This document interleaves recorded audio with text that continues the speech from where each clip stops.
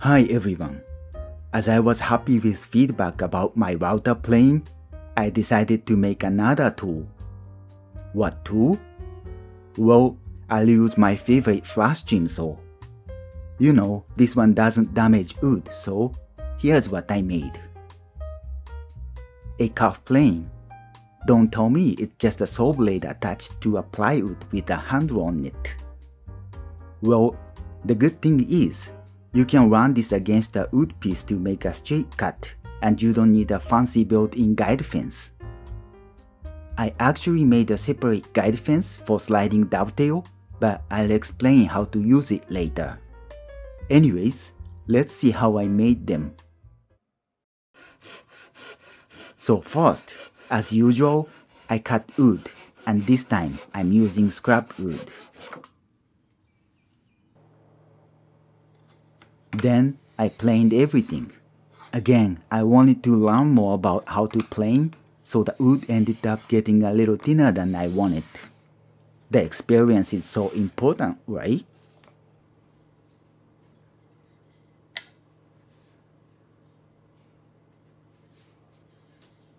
It seems like I got true square surface, so now I'll make a slope for the dovetail guide.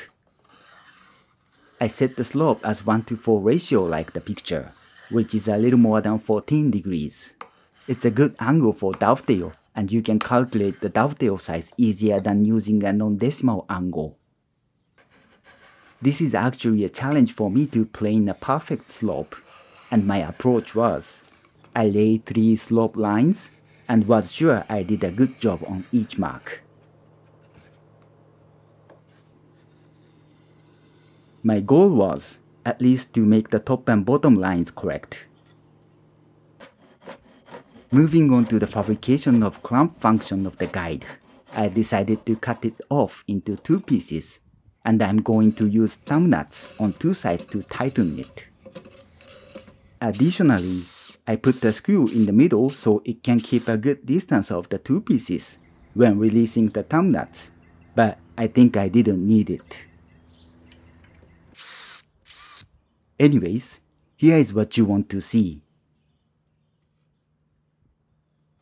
Yes, I messed up.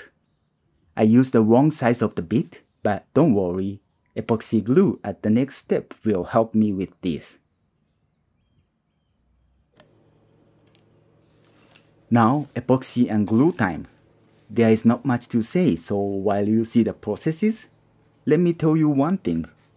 As much as I get into woodworking and enjoy it, I really enjoy having a conversation with you guys. So I read all the comments and I respond to pretty much all of them. Thank you.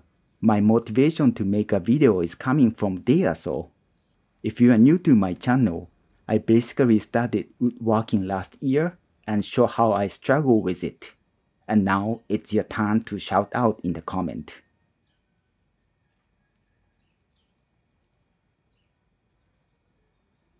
Well, it seems like I still have time, so I'll let you enjoy a hammer sound.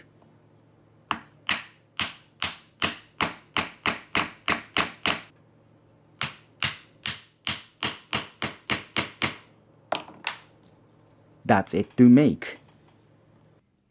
Okay, let me show you how to use them. First, I'll make straight cuts to make a groove with my router plane. I just use a square piece of wood as a guide and make curved lines. You may realize this one doesn't have a handle. This saw can cross-cut the wood like butter, but it's only when the saw blade is angled to the wood. As all part of the blade is touching to the wood, the friction makes the curved plane move back and forth harder than I expected. So I ended up putting the handle after this video shooting. And now, clean the part between the lines. And here, I'm so happy with it.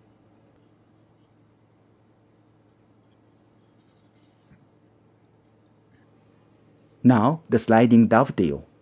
This is the guide I made, but I only used the angled guide and clamp it to the wood to make a groove. I was actually planning to fit a brass sheet on the bottom of the angle so it doesn't get worn out, but Oh well, maybe next time. The thing is, as it tilted to the sideway, I felt a little more friction than the perpendicular curve line, but it was alright. The blade lube actually helped me a lot. Though I happened to cut a little bit too inside of the lines, I was so happy with how accurate it went. Then I used a router plane to clean it up. I could have used chisels, but as the grain is already cut off, so it's easy to clean up with whatever tools available. Now the tenon side. I attach the wood to the guide by clamps. I can do it on an end grain for a shelf-bolt style, but I'll do it on the edge side at this time. And after securing it by a vise and adjust the location, I actually decided to do it outside, and it runs smoother than I thought. But the thing is, the teeth are so fine, so the sawdust jumped up in the teeth sometimes, and I had to clean it. But anyhow, I made it.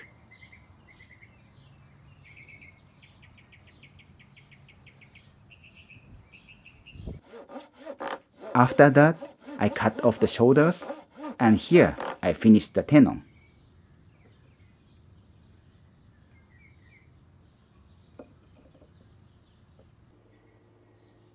Well, these are the results.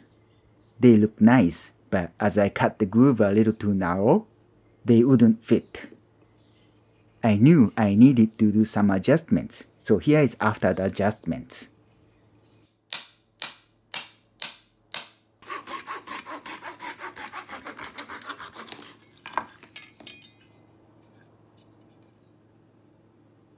I see tiny gap, but I can put water on it and let the grain raise so the gap will be gone for good.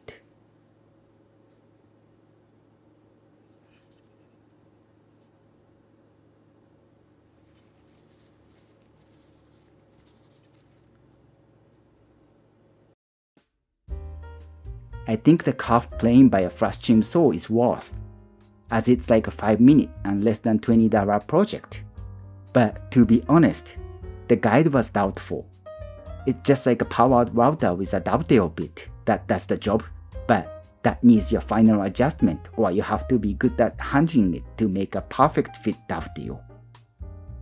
Oh well, it was another fun learning project for me, and that's it for today. Thank you so much for watching. I would be happy if you liked the video and happier if you subscribe to this channel. If you have any suggestion to my video, it's also welcome. See you!